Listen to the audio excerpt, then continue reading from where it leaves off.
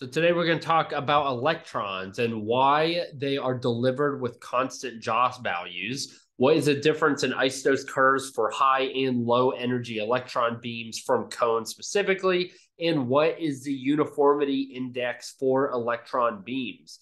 So the first is, why do we have constant Joss size values when we're treating electrons?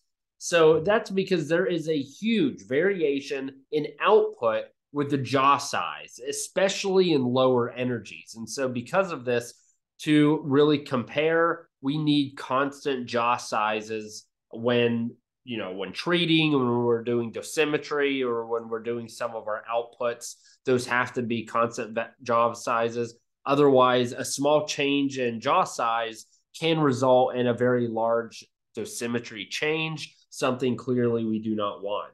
So what is the difference between isodose curves for high and low energies? So let's go ahead and do a drawing. I'm much more of a visual learner, so I think this hopefully will be helpful to you as well. So for low energy, this is supposed to be a straight line. Please be with my shoddy craftsmanship and artistry here. So this is a 100% line. Fairly straight, not too bulged, looks like a normal 100% ISO line. So now when we come to the, let's do a 60, this is going to clearly be more bulged. You can see near the bottom, and certainly in your exam, you may want to be a little more dramatic and just say, this is for dramatic effect. It looks something similar to this, because they very well may have you draw something, and this is something you may have to draw. But see, near as you go further in depth, the dose starts to bulge. And now if we do something somewhat drastic, like let's talk about the 20%, then we got something really drastic, something similar to this, and that is a 20% line. So that is low energy. So the low dose bulges out, whereas the high dose kind of straightens out. And we will see that right here. High energy. I'll just keep, man, I'm not good at drawing straight lines. So like the low dose, the 100% is pretty straight, no real bulge there.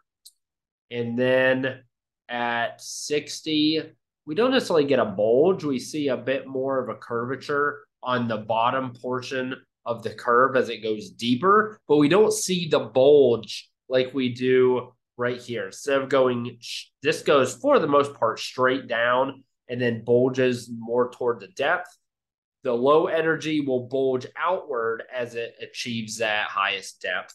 And then for the 20, this will start to bulge a little bit, but it's nothing like it is for the low dose. So that would be 20. So then for the high energies, the low dose lines stay pretty straight, and the high dose does pinch in some.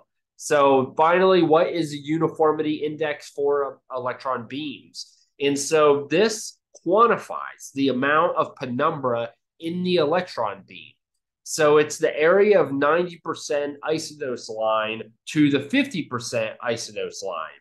And normally the uniformity index, what we want for a large field, is greater than 0.7.